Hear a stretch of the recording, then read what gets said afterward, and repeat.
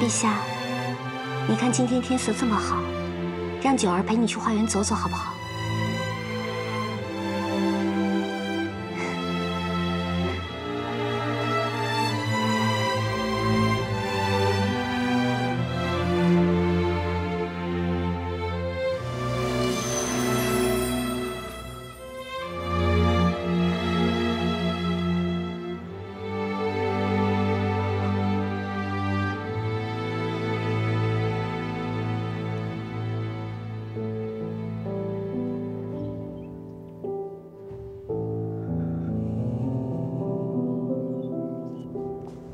帝君可听说了？青丘传来消息，说是小殿下白凤九年岁已足，正对着四海八荒招亲呢。这白衣上神还真是着急把小殿下嫁出去，都不等他回到青丘，在西海就开始接拜帖了。你想说什么？随便提一句，毕竟小殿下。 对帝君而言，也算是个故人。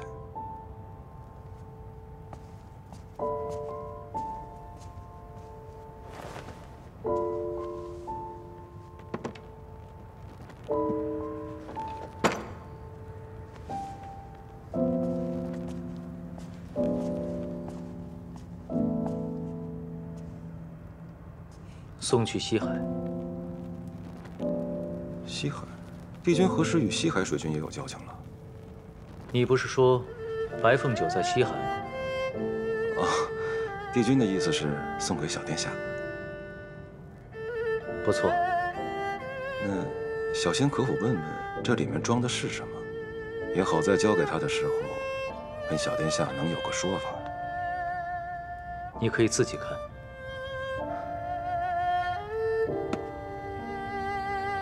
就这些。 就这些。那帝君可有什么话需小仙转告？你跟他说，在凡间他也救过我一次，我们两个算是两清。这个东西我留着没有用，还给他，当做相识一场的纪念吧。没别的了。你还想有什么？ 小仙不敢妄自揣测帝君的心思，小仙这就去。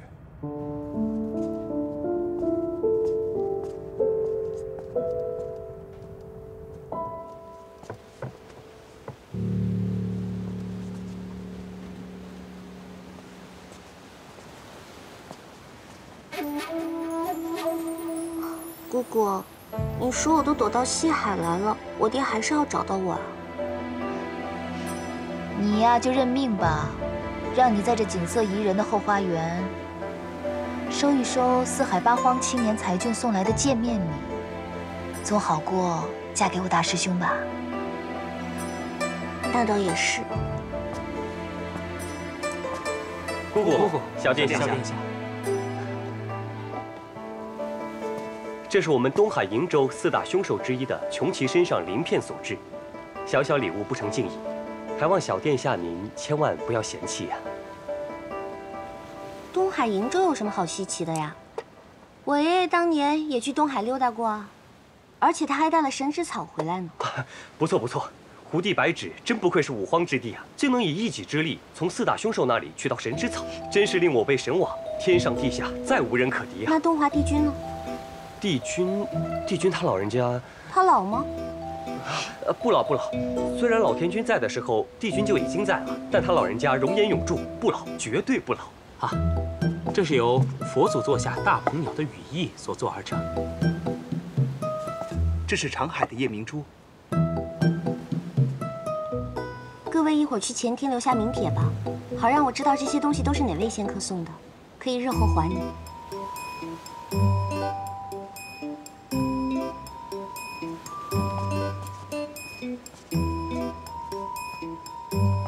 小殿下收了这许多礼，可还还得清啊？司命，司命，你来的刚好，多陪陪他吧，我去睡了。司命，我今日见了这么多人，最让我开心的就是见到你这张脸了。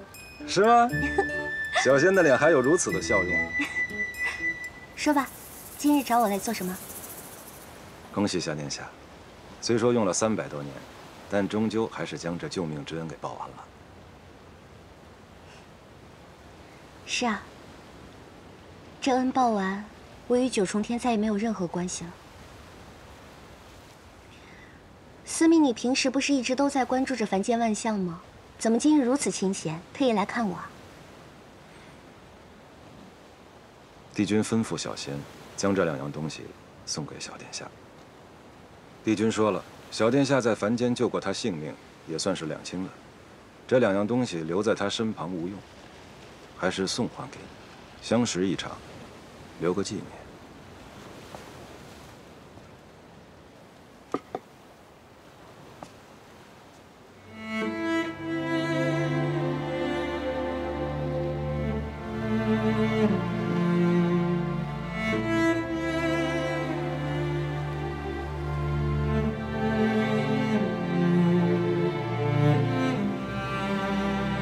陛下只要记得，九儿受这一剑是心甘情愿的，不求任何赏赐。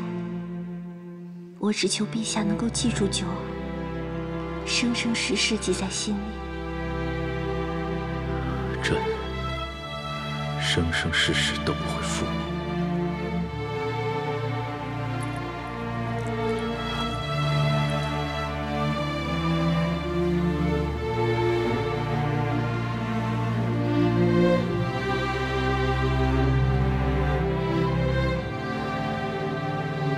知道了，这种不值钱的东西还要劳烦行军亲自送来一趟，帝君还真是不近人情。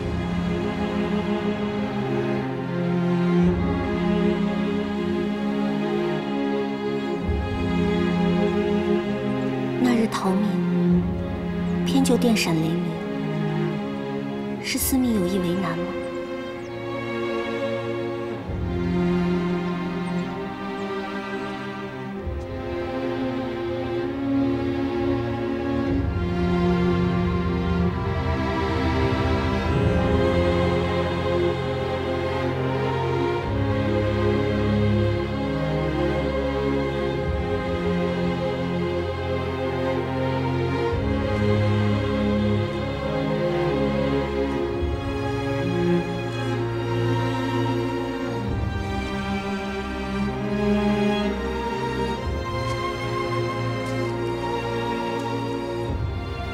你是青丘帝姬，并非是寻常女子。有些话，本帝君不说，你也该明白。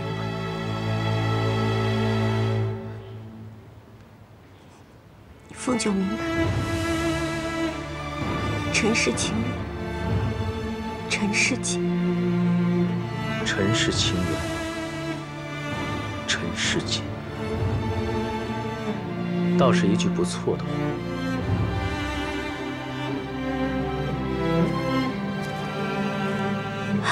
帝君，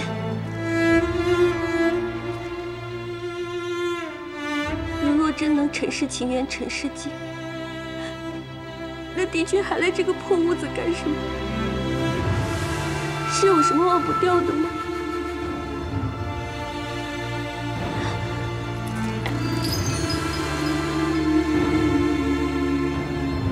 帝君可还记得，九儿曾替帝君挡过一剑？我说过什么吗？九儿为陛下受这一剑，是心甘情愿的，不需要任何赏赐，只求陛下能记着，生生世世记在心里。记得。那帝君，我来这凡间历劫，本就是为了尝尽人间苦楚。就算是与你的情结，也是我一人的劫难。凤九，你要明白，你我并非凡人，有缘起之日，就会有缘灭之时。万事都会有个结果，当断不断，害人害己。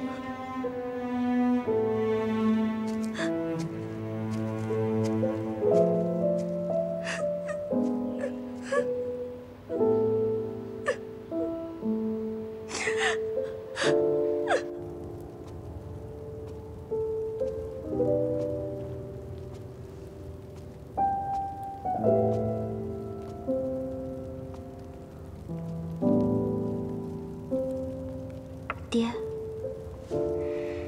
女儿回来了。嗯，女儿准备准备，给您做饭。去吧。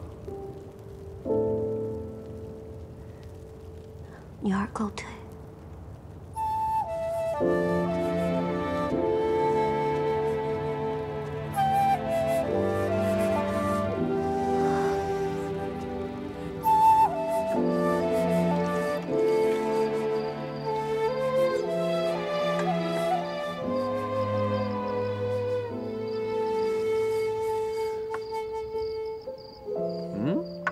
你醒得正好，我刚给你做了一副手臂，看看合不合用。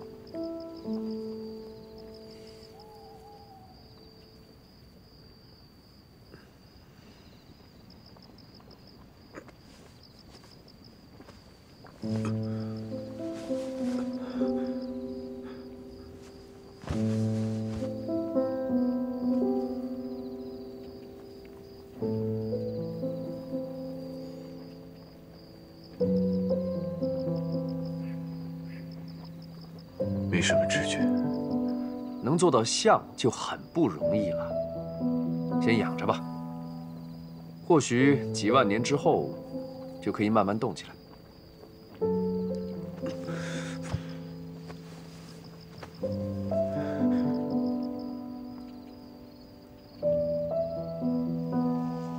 多谢上神，你是真应该谢谢我，为了你的伤费了我许多精力。生怕你这天族太子魂飞魄散，命丧十里桃源，到时候我还真是冤枉啊！方才醒了，就要逞强了？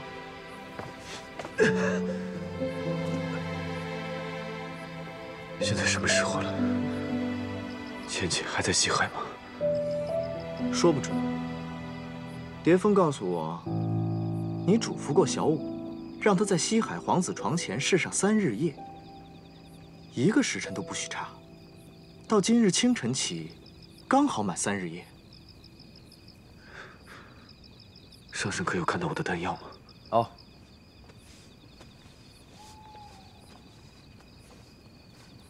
在这儿。那便好。就麻烦上神，帮我将丹药交给倩倩，但别跟她说是我给的。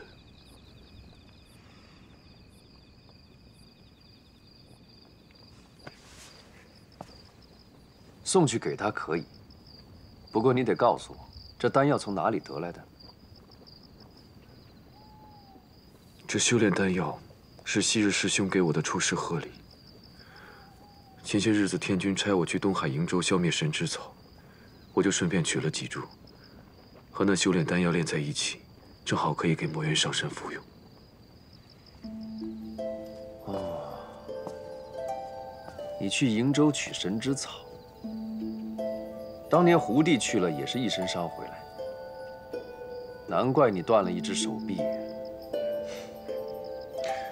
本来是不会断的，只是当时洞里还有义军离境跟他的妻子，为了救他们，不小心被咬掉的。义军也要那神之草，你还在洞里救了他，那倒也是波折啊。暂且不提这个。你刚刚说叫我不要告诉钱钱，既然这丹药是灵宝天尊所炼，为什么不能告诉钱钱？他应该要感激你才是。上神也知道，倩倩她最不喜欢欠别人了。若是让她知道丹药是我给的，她一定会有顾虑，无法全心救墨月。上神只需说是自己取的神之草，用修为炼出来的丹药。倩倩救墨渊心切，不会起疑的。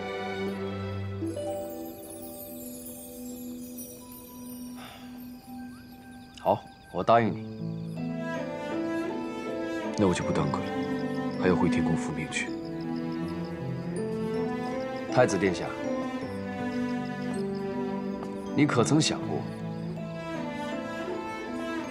如果墨渊的元神归位，他醒了，这敦煌中的封印或许会被解开。到那时，天下苍生会如何？若是景苍要这四海的人为他陪葬，自然会有守护这八荒的人出现克制他。7万年前，是墨渊以元神封印敦煌中；300年前，前间舍命相搏。之后，也自然会有人来做这些事的。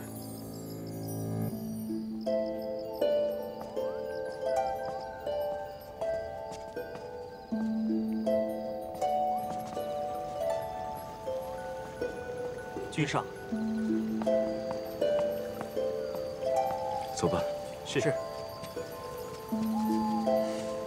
哎，你拉我做什么？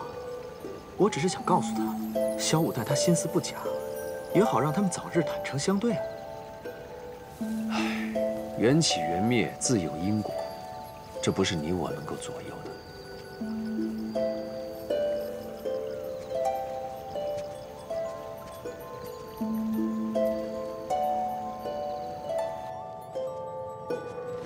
太子殿下，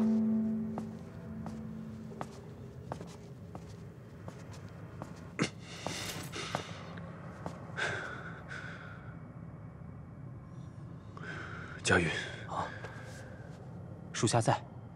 你去找程昱，让他带阿离去灵山法会待几日。就说灵山上的甘蔗好吃，带阿离去凑凑热闹。吃甘蔗？现在就去。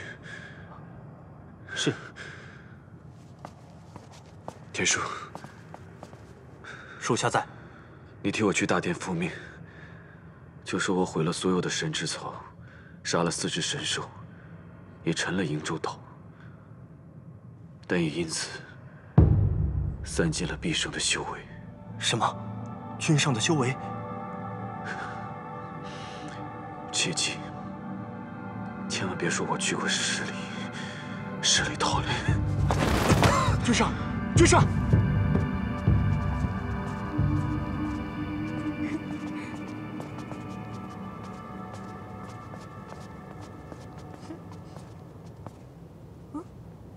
夫君真的准了？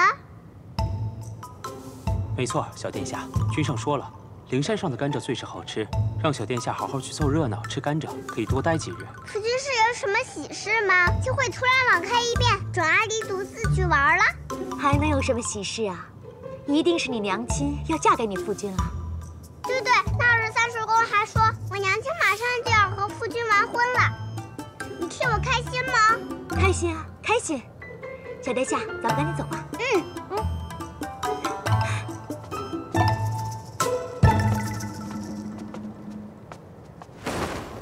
快说，究竟出了什么事？太子殿下这次独自去东海瀛洲，不仅杀了4大凶手，还沉了瀛洲岛，毁了所有神之草。也正是因为如此，被耗尽了毕生的修为。什么？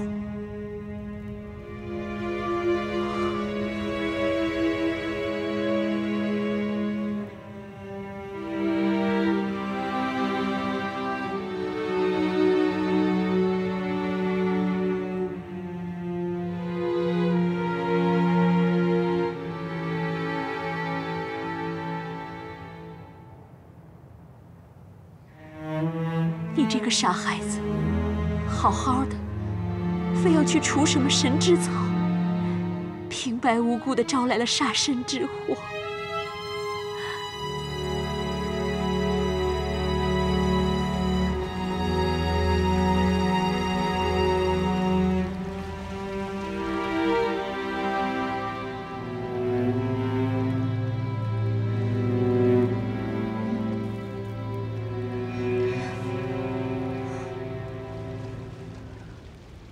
小九呢？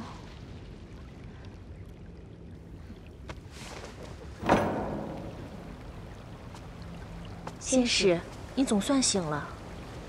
可是出了什么事？仙使这一睡就是好几日啊！遮烟上神已在底下大厅候了你整整2日了。我竟睡了这么久。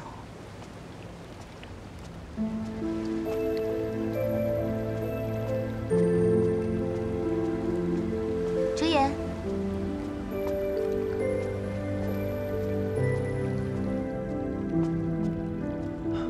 瞧你这个情形，墨渊的魂应该修好了。前几日我刚炼好这丹药，特地给你带过来，兴许你用得着。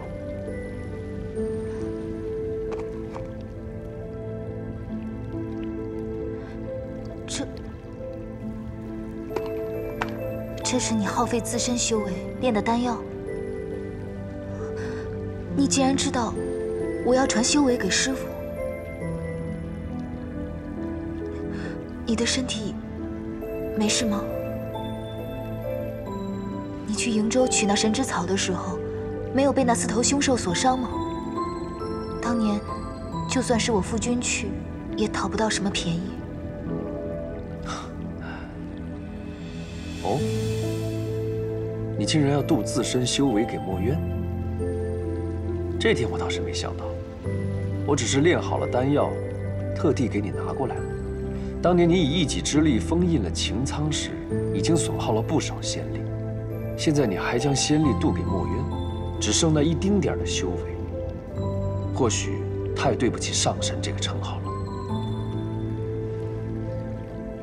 当初父神将我抚养长大，这一份恩情我无以为报。我能帮就帮一下吧。不管你与师父的情分是如何的，冲着这丹药，请受我一拜。哎，礼就不必了，那我先走了。你找一天蝶雍精神好的时候，把这丹药给他服下。不过他那身子骨服用这丹药，也不知道受不受得起。你最好在一旁照料他。我知道了。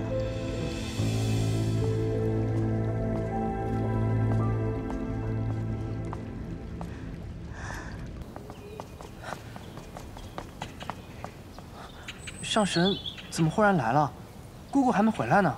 不，我刚刚在西海见过小五。那上神是来找四叔的？四叔不是去桃林了吗？我是来寻你的。寻我？我要你去一趟异界。异界？上神，你不是在跟我开玩笑吧？本上神看起来有这么闲吗？哦。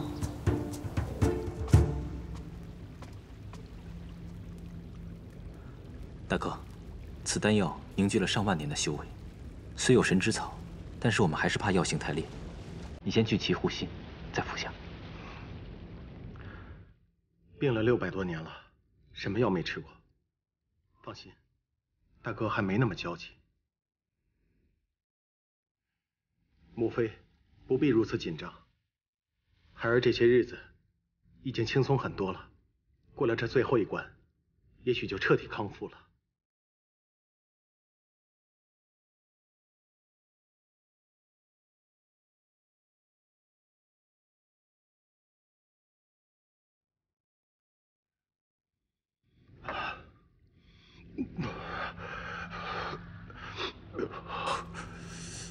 大哥，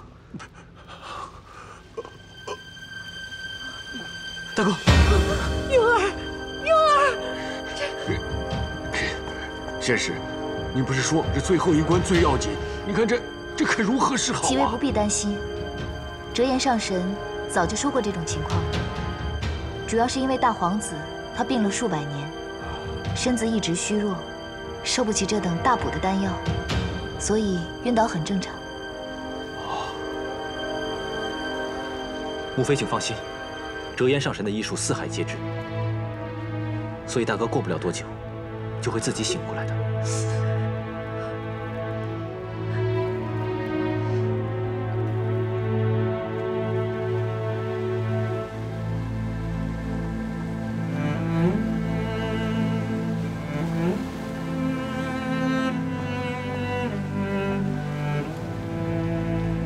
你怎么一个人在这儿发呆呀？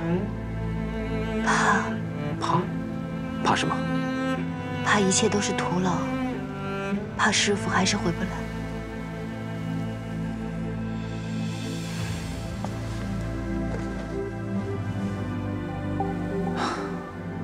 自从你和师父消失之后，这7万年来，我一直在找你，半刻都没有停歇过。17，师兄和你说，这些日子能在西海遇见，就已是上天对我最大的恩赐。至于师父，我相信我们终能等到师父重掌昆仑虚，受群仙朝拜的那一日。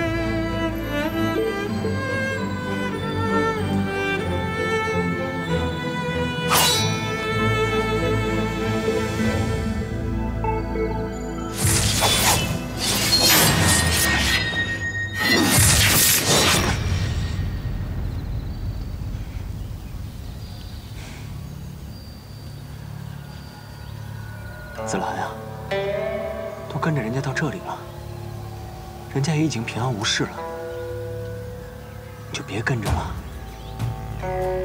往前一步，就是异界，这里还是天族之地，切不可再进一步，切不可再进一步。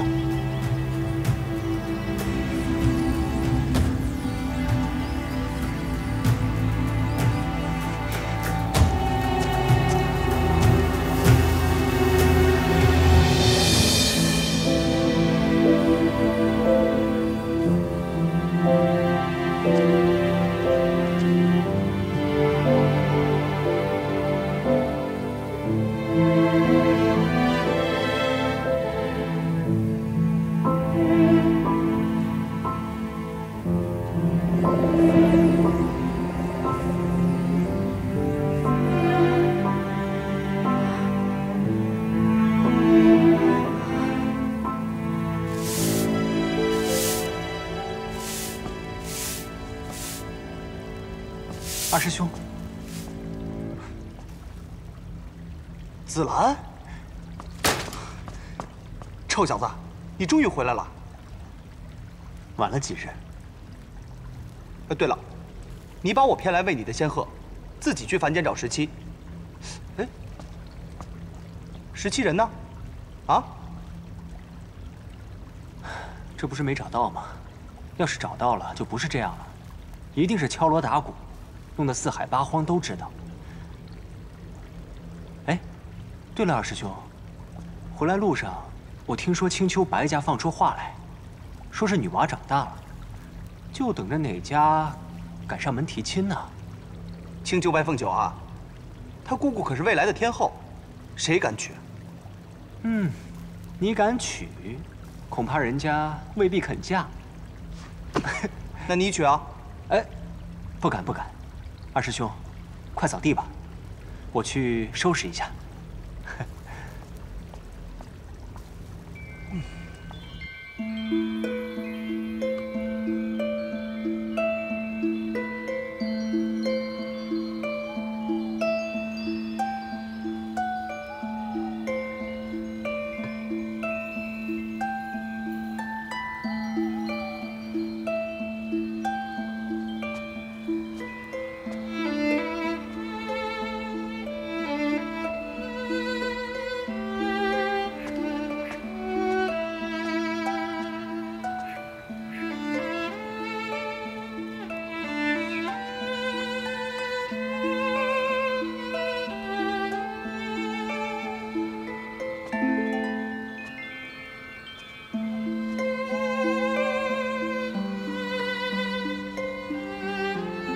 二哥，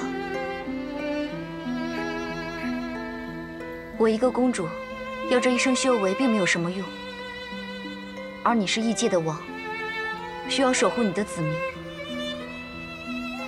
这孩子毕竟是你的骨肉，既然太子殿下给了咱们神之草，我就试着将我的毕生修为渡给他，看能不能让他醒过来。天旨。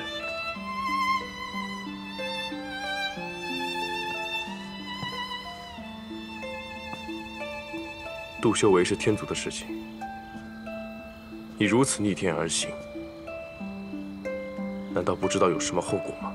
他是你唯一的孩子，也是我的亲侄儿，我怎么可能连试都不试一下？二哥，请你相信我，胭脂一定会让他醒过来的。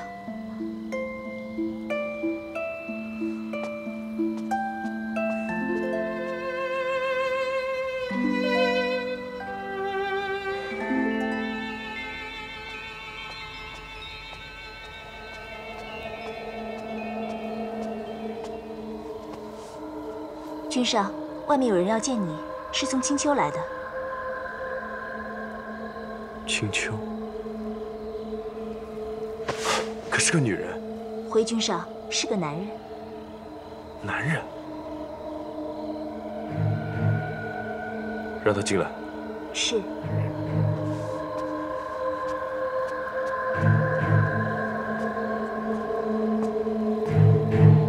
青丘白浅女君坐下，迷谷小仙见过义君。不知你家姑姑找我有什么事？并不是我家姑姑，而是折颜上神。折颜上神，本君久仰这位上神的大名，却从未有幸见过。不知折颜上神有什么话让仙师带给我？上神说，既然夜华君在此次东海瀛洲救了义君。 义君总是要有些回报。回报？不错，就是回报。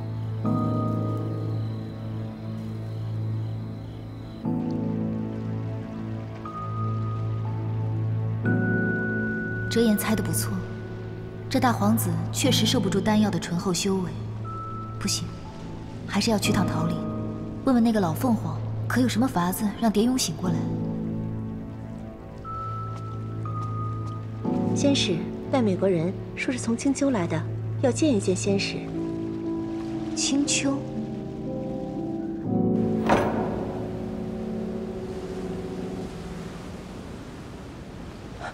姑姑，迷谷，你来做什么？我是来送这个给姑姑的。玉魂，这东西怎么会在你这儿？ 前几日，折颜上神来寻我，让我去异界大紫明宫，与义君讨这玉魂来一用。折颜，折颜怎么会让你去异界讨这个给我？他怎么知道离境一定会给你，还让你送来西海？上神只是说，让姑姑尽管放心，他知道姑姑最怕欠人人情。这玉魂不是因为姑姑的情面才求过来的，而是前几日。 义君受了太子殿下的救命大恩，姑姑是太子殿下的准妻子，这恩情还给青丘也是该的。夜华何时救过离境？啊，迷谷也不知道啊，迷谷只是照上神的吩咐，照办说给姑姑听。算了，问你也问不出个所以然来。带着大皇子醒过来，我去问问折颜。哦，对了，姑姑。 还有最后一句，折颜上神说，丹药上的仙气太过浓厚了，大皇子吃了怕是受不住。若想要大皇子吃了不被仙气反噬，要把这玉魂放在大皇子的身上，3日后自然就会醒来。这么重要的事情，你放到最后才跟我说，前面吞吞吐吐那么多废话，差点坏了我的大事。 罢了，我还是亲自问折颜、夜华的事情吧。你走吧。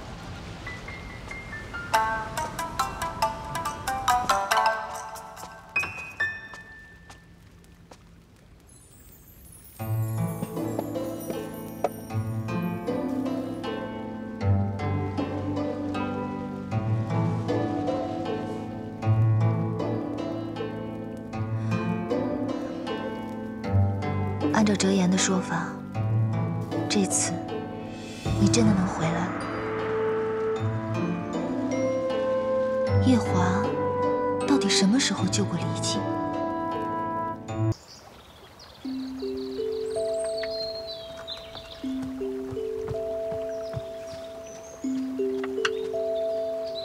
奉天君谕令，拜请折颜上神去九重天一趟，去救一个人。天上一向是药王坐镇，何以天君要千里迢迢请你出山？严重啊，想必是药石罔极，这药王也束手无策了。莫非又是夜华君？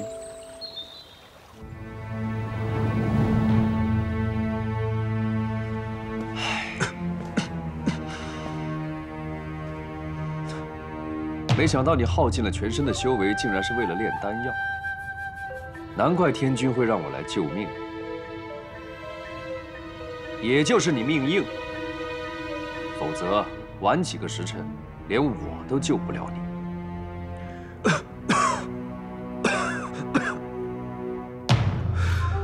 上神已经把丹药给浅浅了吗？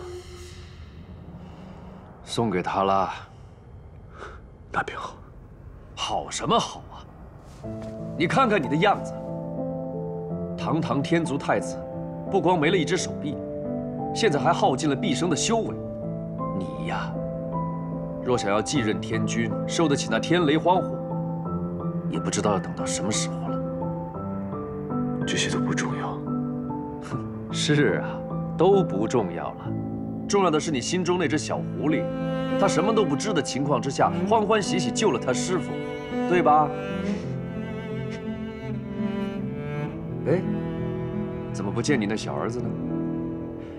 你这父君都快命丧黄泉了，他也不来床边哭一哭？阿离是我一手带大的，但是我最怕看见他哭，所以一回来我就派人带他去灵山法会，避开我。确实，你这又当爹又当娘的，实在不易，不易呀！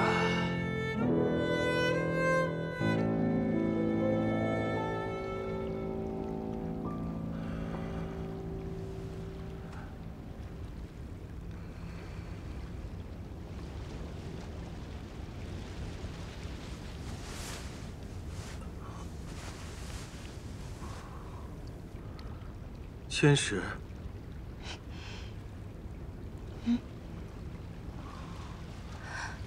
你醒了。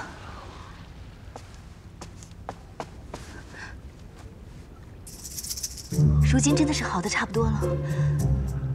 我睡的这几日，你一直在旁边守着。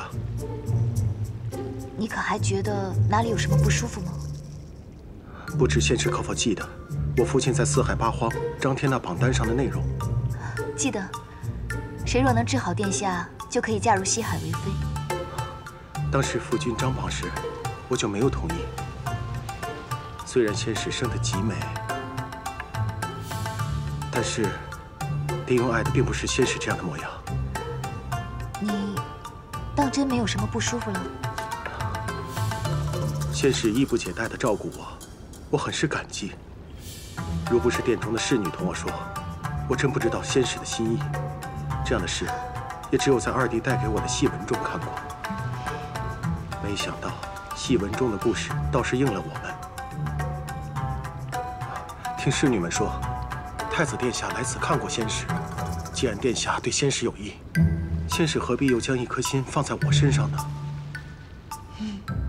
说的也是，我何必将心思放在你身上？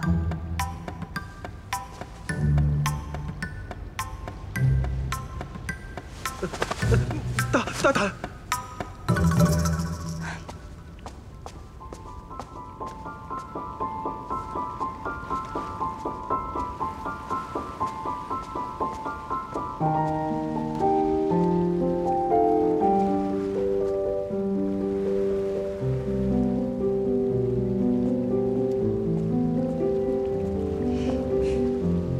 什么事情让你如此开心啊？大师兄，你就别笑话我了。你可知道，我这段时间衣不解带地照顾你大哥，方才他同我说什么？说什么？他呀，对我千恩万谢，顺便婉拒了我对他的一番痴心。大哥他情窦从未开过，你看他的眼神又似看师傅，难免他会多想。你若不变的话，要不然交给我照顾。反正他已经醒了，没什么大碍了。如此便好，那就有劳大师兄了。方才我去探了他的脉搏，很是平稳。等一下你用追魂术再探查探查，是否折颜的仙气真的平稳了，再好好养护师傅的元神。好，那我先走了。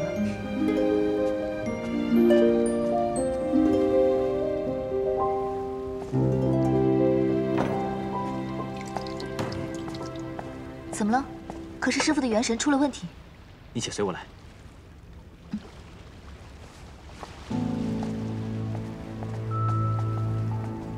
二皇子，守在这里，不能让任何人打扰我们。是。你去吧，我也对大哥施了仙术，他已经睡熟了。你轻轻用追魂术试一试，一试便知。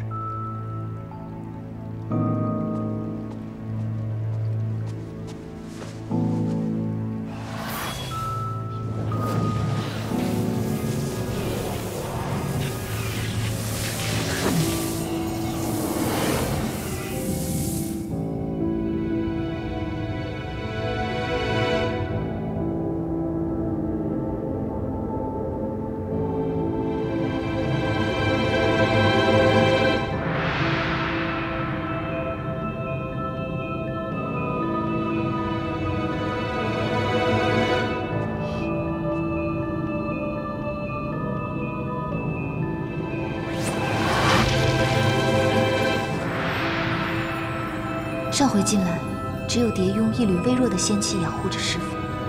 此番养护师傅的这片仙气，却十分庞大汹涌，我根本无法近他的身。这样强大的仙力，非几万年精深的修为不能炼成。看来师傅的行转已是指日可待。可护养着师傅的这片仙气，却并不是遮掩的。这仙气汹涌又沉静，内敛而又磅礴。这是夜华。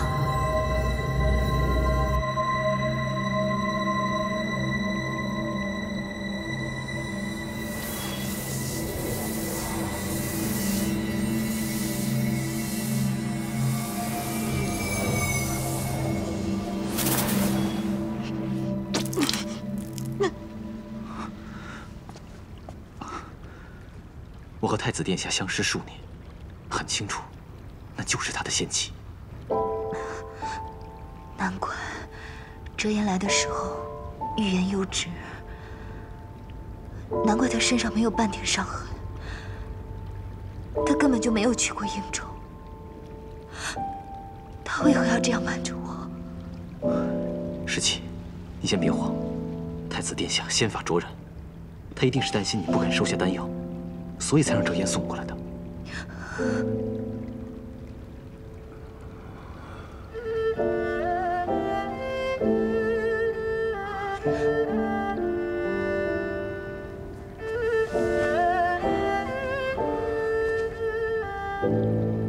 你怎么了？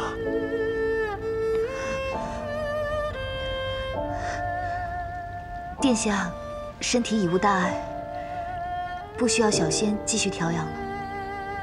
麻烦二位跟水君说一声，小仙有急事，要先回桃林了。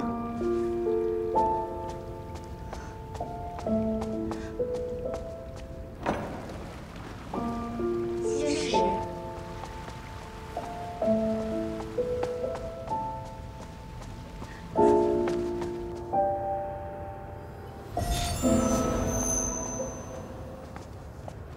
这位上神风尘仆仆到天宫所为何事？我来探望天宫太子殿下夜华君。请上神在这儿稍等，容我去洗蜈蚣通报。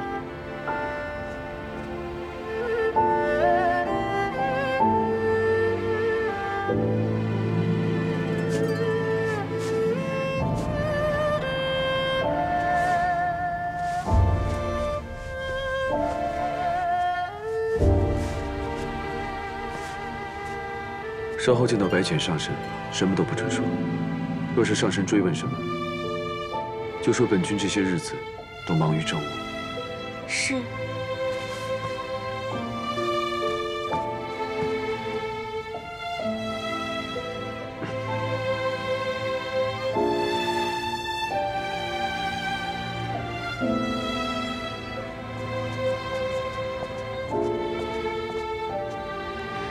这位小仙娥，我略有印象，可是在太子殿下书房中当差的。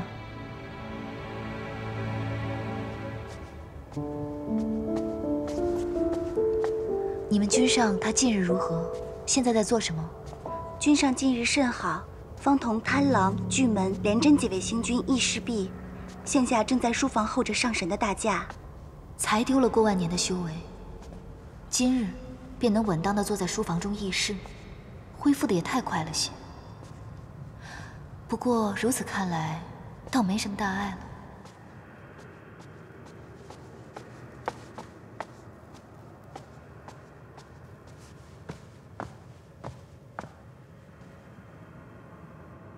你来了，坐吧。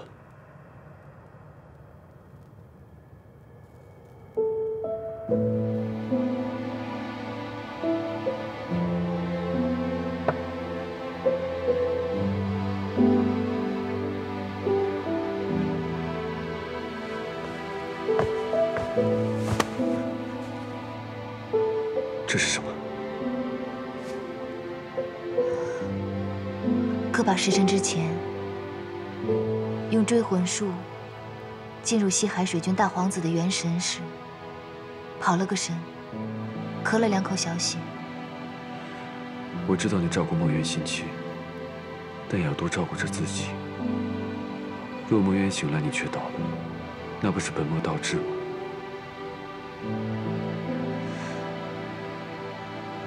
你猜我在大皇子的元神里面看到了什么？墨渊。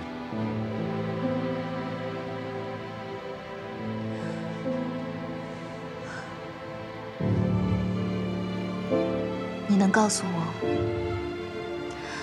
守着神之草的那4只凶兽长什么样子吗？折颜给我的丹药是你炼的，对吗？你的修为现在还剩下多少？好吧，是有这么桩事。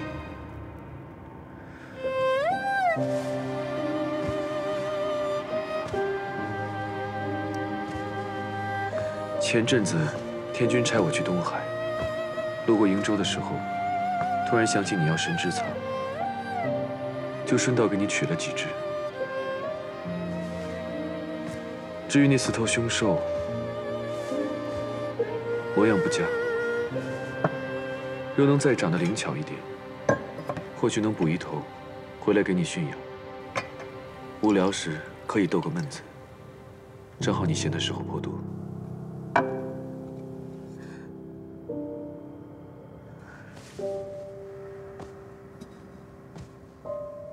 你这番话说得何其轻巧。我仍记得我阿爹从瀛州回来的时候，周身伤痕累累。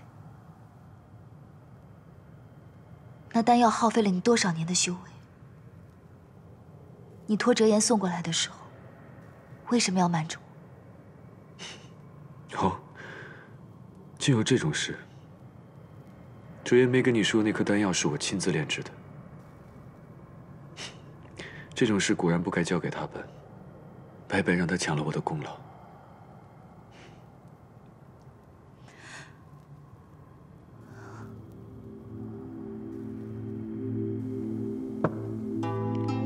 你放心，我天生修为便比一般仙高些。从前天君也多给我不少，炼颗丹药没什么，小事罢了。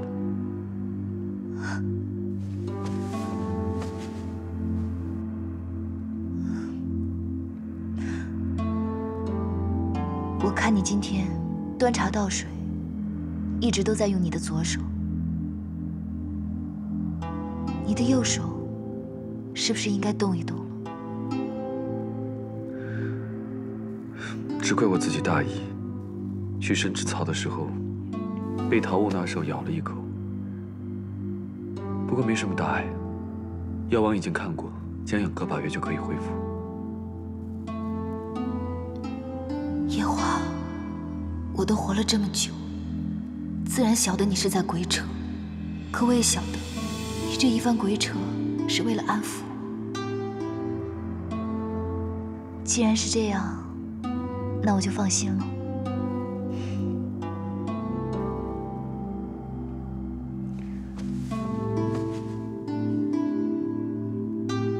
芊芊，我有什么能让你不放心的？倒是你自己。那位西海大皇子刚服了丹药不久，怕会有些反复。你却在这个时候上天，当心出差错。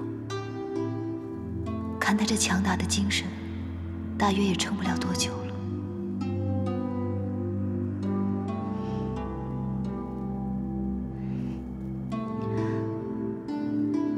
你说的对，那我就先走了。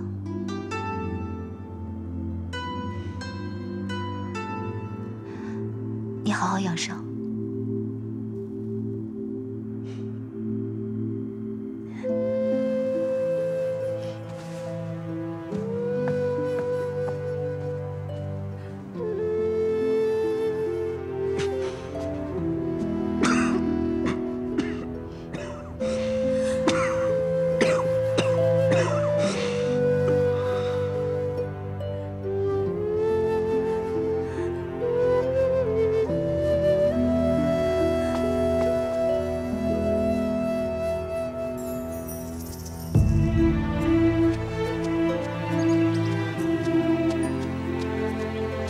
四哥，你看到哲言没有？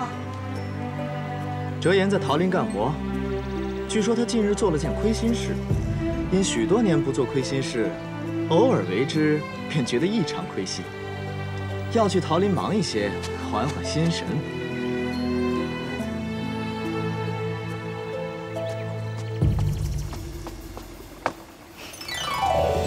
到底是怎么回事？你能不能跟我说清楚？我现在很着急。你就一点都不能跟我说吗？说一点点也可以啊。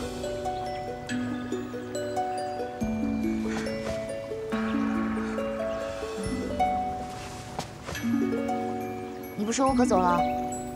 我真的走了。我现在就走了。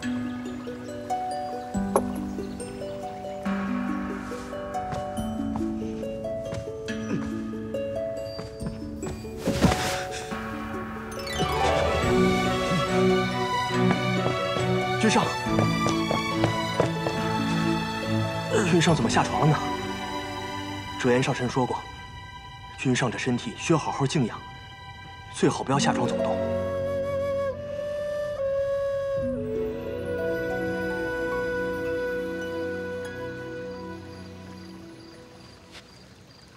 你这夫君年纪虽轻，策划事情却稳重。他要你去守劫魄灯3日3夜之后，就给天君递个折子，说东海瀛洲上生长的神之草怎么样的有违仙界法度，还列了许多道理，请求天君准他去将瀛洲上的神之草一概全部毁了。天君看了，深以为然，便准了。后来他身受重伤回来，天君还以为他这个孙子落到如此田地，全是拜那看守神之草的4头凶兽所害。天君深悔自己高估了孙子，当初没给他多派几个好帮手。也就是因为有了这个折子，天君他怎么想都不会想到，夜华竟然是为了你才落到如此田地。你说说，他是不是策划得很周详？难怪他离开西海之前，一直告诉我，让我连续3日守着大皇子，寸步不离。我还在想，他这么闷的一个人，怎么会突然变得如此啰嗦？原来，他是想让我安心留在西海，自己独自一人去瀛洲。你不必担心，我已经给他上了药了，养着就是了。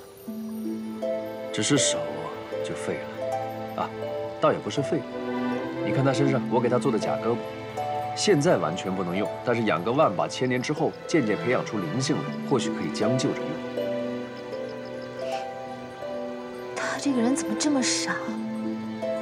他觉得他是你的准夫君，你签莫约，他能帮你还便还一些事，还要我瞒着你，因为他太了解你的性子，怕你知道那个丹药是他耗了大半的修为炼出来的，肯定不肯用。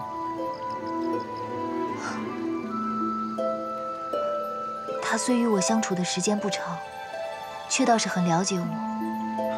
他是很了解你，有些事情必须你明白了才能圆满的解决。我有什么不明白的？还不是他瞒着我。是啊，哪知道你一向不是很仔细的个性，这回被你察觉了。不过夜华这个凡事以自己一力承担的个性，我倒是颇为欣赏，是个铿锵的性子。他7万岁便能将桃物、穷奇那4头凶兽一概斩杀，前途不可限量。唉，只是那精纯的修为，他说散就散了，还真是可惜了。我就知道，桃物是个有骨气的凶兽，一旦咬到什么，就会连皮带骨头一起咽下去。他还说那是小伤。事已至此，就让他先养着吧。你再担心也是无谓。今晚你就在这儿歇了吧。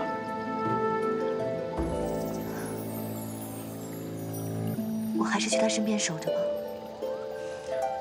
你现在去又能帮他做些什么呢？最多就是守着他罢了。就算只能做这么一件小事，我也想立刻去他身边，守着他。就是怕你这性子。要不就是枉费了他瞒着你一番苦心吗？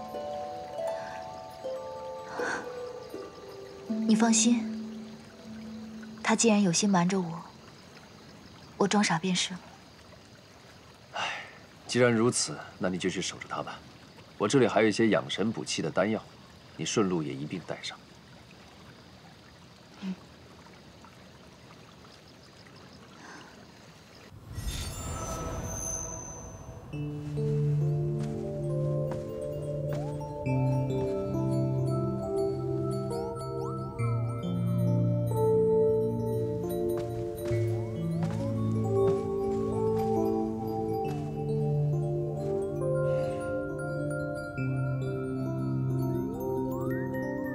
你这么傻盯着我做什么？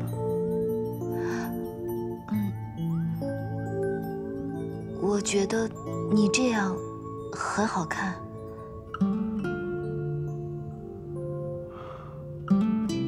你不是在西海召看大皇子吗？怎么3更半夜匆匆跑到我这里？莫不是大皇子出什么事了？蝶庸没什么，我已下去将他的事情了结了。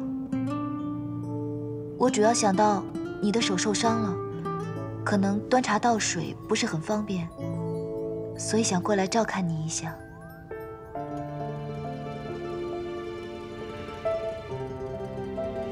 芊芊，过来。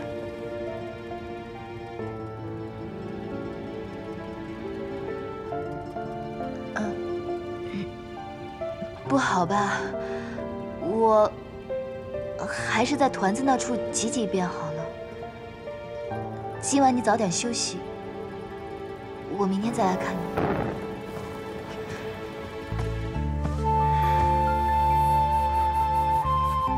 如今我只有一只手，如果你不愿意，可以睁开。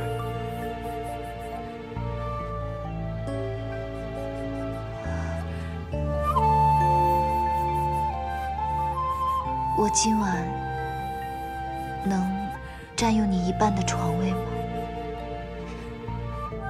你这个身量，还占不了我一半的床位呢。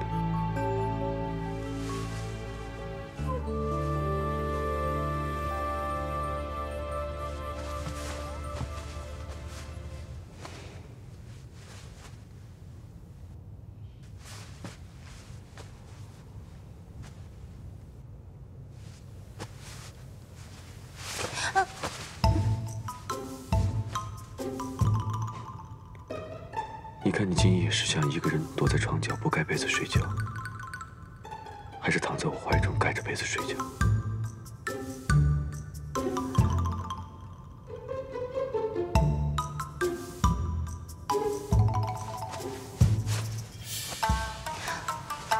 我们可以一起盖着被子缩在床角睡觉。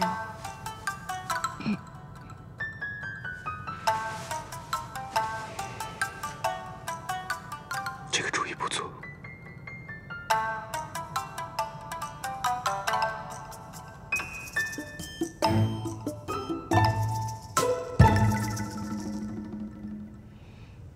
你都知道了吧？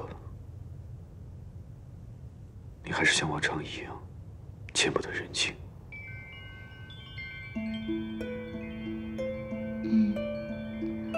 我是不喜欢欠别人人情。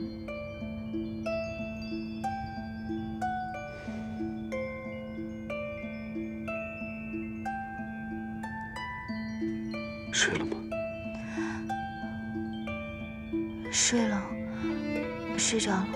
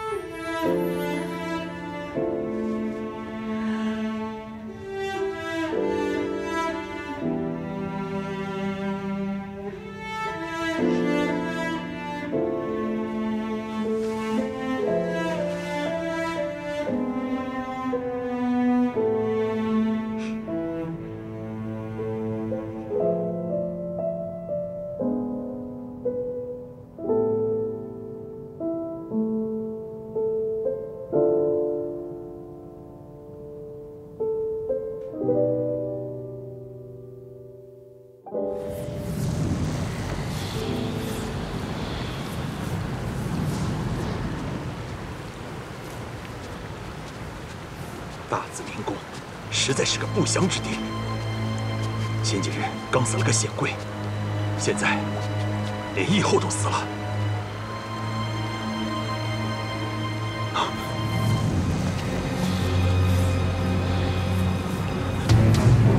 这水怎么变成了红色？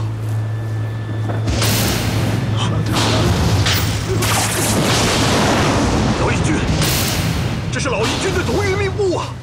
红云焰火。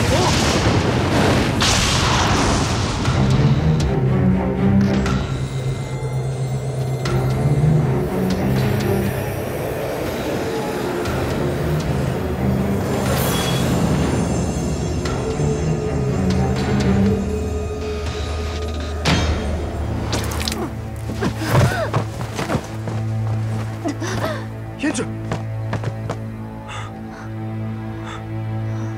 你怎么了？为什么我注入修为也没有用？你别傻了，在异界炼丹本来就是逆天之事。幸亏你修为尚低，还不至于酿成大错。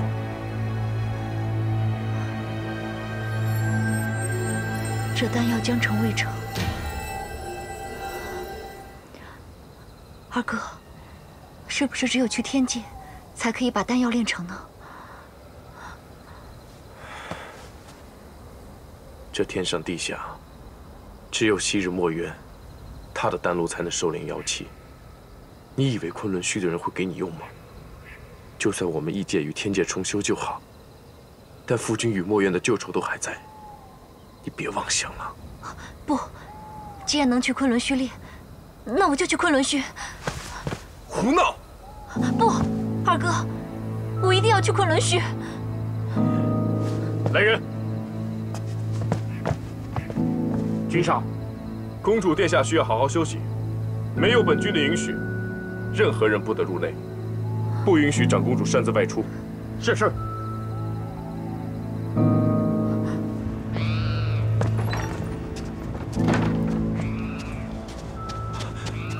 君上，若水河突然河水转红，上空腾云密布，遥见红莲焰火，这是老义军快要回来的征兆啊！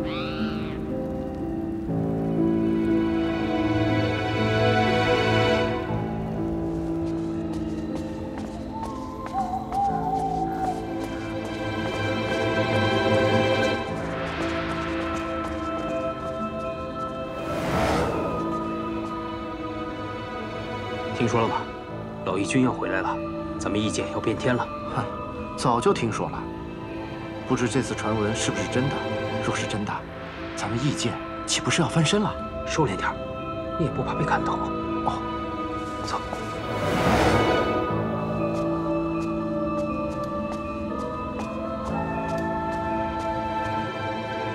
白浅上神竟偷入紫宸殿，回娘娘，千真万确。君上睡觉时，殿中还没有他，可奴婢深夜去添油灯时，分明听见了那位上神的声音，和君上低语着什么。奴婢不敢多留，便退了出来。你要日夜留意他的行踪，随时来告诉本宫。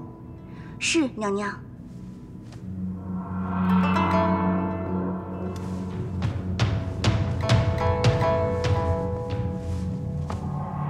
君奴，你说这位上神是不是太不顾天族规矩？上次回来也只在洗无宫，从未说去拜见天君、大殿下和乐须娘娘，后来说走就走。这次呢，说来又来了。娘娘，奴婢以为他就是太瞧不上娘娘你了。是，他是瞧不上我。那日他教训我时，不是说了，他是青丘的白浅上神，哪怕君上见了他，要按后辈规矩行礼问安，他也是受得起的。连君上在他眼中都如此，又何况我一个小小的侧妃？那我们可怎么办？如今他还没与君上成婚，就如此小看娘娘。倘若日后嫁进来，那娘娘岂不没好日子过了？自从他出现，我也与他明着暗着诸多交手，都落了下风。不管是你去青丘问责，元贞醉酒，还是妙清魅惑君上，都未损害他分毫。甚至连我借机去挑拨他和君上都没有成功，实在是不好对付。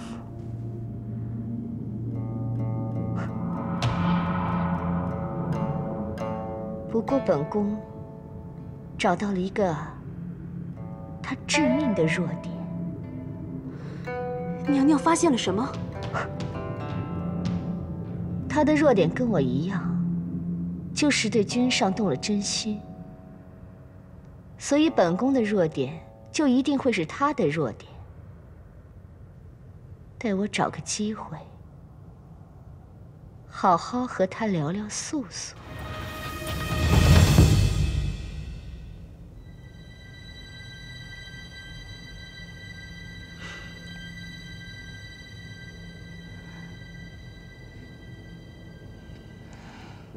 你醒了，睡得怎么样？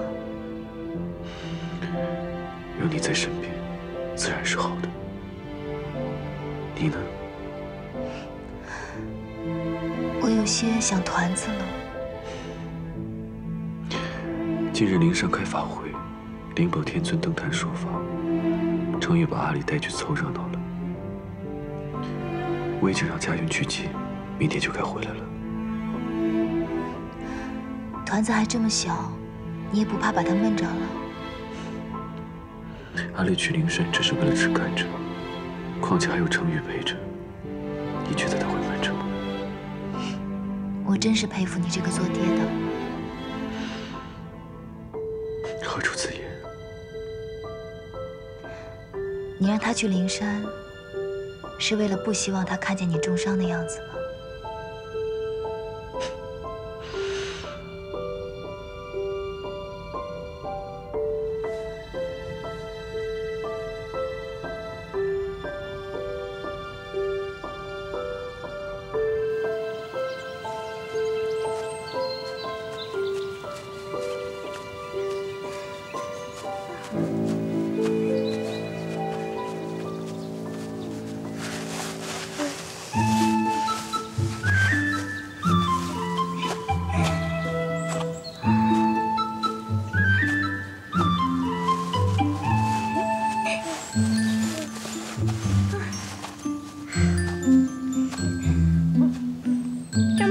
这该够娘亲吃了。哦，是。哎呀，真是累死我了。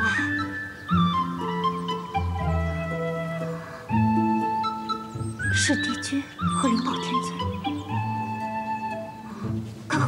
快点，阿离，快过来。快！远古的众神一个个都应了劫。深归混沌，如今所剩无几。我说帝君你，也算是应劫了吧？算是吧。诛心之劫。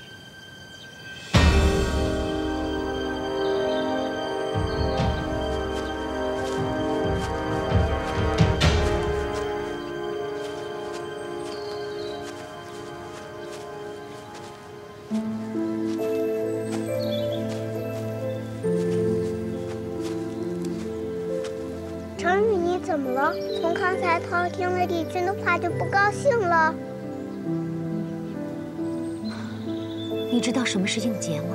就是渡劫呗，神仙不是老渡劫吗？父亲说过，天生天养的神仙仙费都是白来的，所以没事就渡个劫，让雷劈2下才算公平。渡得好呢就飞升阶品，渡得不好呢就灰飞烟灭。不。应劫比渡劫更可怕。看方才灵宝天尊的语气，帝君此番怕是危险了。危险？远古诸神但凡是应劫的，没有几个能过去。或者说，应劫这2个字的意思就是要深归混沌了。深归混沌，要死了，帝君要死了。帝君自己不也说？算是应劫了吗？我还以为帝君这样的神仙会长长久久地活下去呢。连父神都会应劫，何况其他人？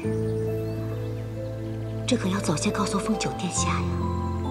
娘亲也是个上神，她也总有了应劫的一日，怎么办？